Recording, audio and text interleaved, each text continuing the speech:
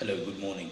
I am today going to talk to you about the Dgps. And I'm sorry for the noise outside because there are people who are working, and you know that the nation is facing some difficulties these days. But in any case, we are talking about the Dgps.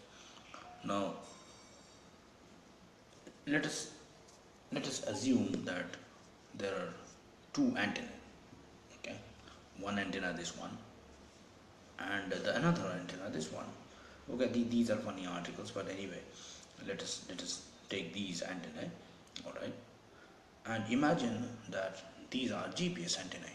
All right, so this is the height of the antenna, and the antenna is here somewhere, and this particular antenna is going to procure the coordinates.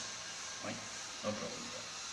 Now, as I told you in the last lecture, that look, if you are keeping one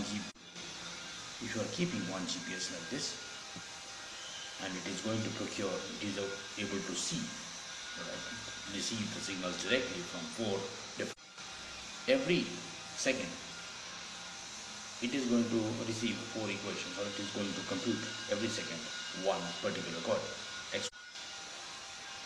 And because satellites are moving, there could be an error. It is possible that there will be an error. So what you do is, if you fix this antenna, you keep it stationary. And what is going to happen is, this is going to be averaging the coordinates.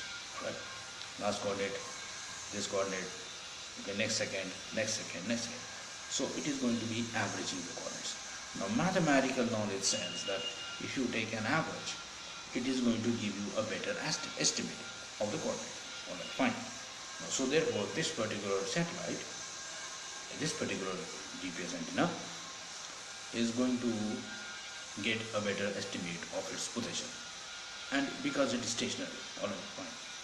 Now imagine the second antenna now. This is the second antenna. Okay, even this antenna, and this antenna, this is stationary. This antenna is going to be moving. Alright, this antenna is also receiving 4 coordinates per second. Now, if this antenna is kept stationary and this antenna is moving this way, whatever way, whatever possible. Now, conventional GPS knowledge says that if we keep two antennas within a radius of say 25 square kilometer, now there are different opinions, but let us agree on 25 square kilometers. These two antennae see the same GPS satellite. Alright? So now what is happening is, this particular satellite, this particular rover is moving. This is the rover antenna, and this is the fixed antenna. This rover antenna is moving from here to there and procuring its own coordinates. This antenna is procuring its own coordinates. In the meanwhile, this antenna is keeping its averaging on. Alright, so it is going to give you better estimate of the coordinates. Now this is moving. Alright, now every second what is happening is, because this is able to maintain its own coordinates. Alright, it knows how much of error is being communicated to this antenna. How much of error? So suppose, for example, this position is determined. We have kept this antenna fixed for more than 48 hours.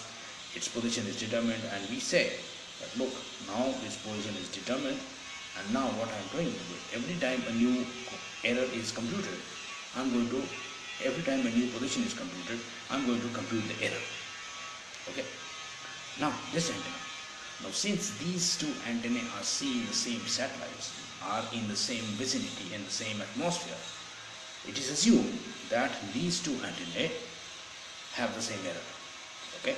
So whatever error is computed here is transferred to this particular antenna via a radio signal. Alright. So this error is transferred to this error. So as a result, the error in the computation of positioning in this particular antenna is removed. Typically the atmospheric error is removed. Alright, so it gives a better positioning for this particular antenna. So this is the differential arrangement, because I remove the error by differencing the error, removing the error. So therefore this is what we call as the differential positioning. Okay, now the communication of error from this antenna to this antenna can be done online. For example, when the antenna is procuring its own coordinates, or can be done through a post-processing mode. Now, the post-processing mode, people believe that the post-processing mode is much more reliable, and therefore people prefer to have a post-processing mode. So they go back to the labs, download the data from both the GPS antenna, and then they post-process.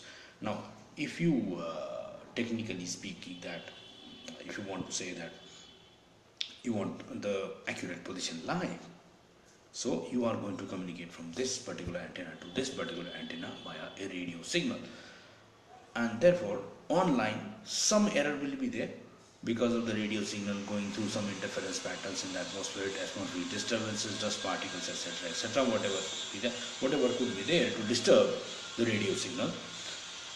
But still, there will be some better positional accuracy in the GPS. Now, if I have only one single GPS, the positional error is say 3 to 5 meters. All right, 3 to 5 meters. If I add one more antenna,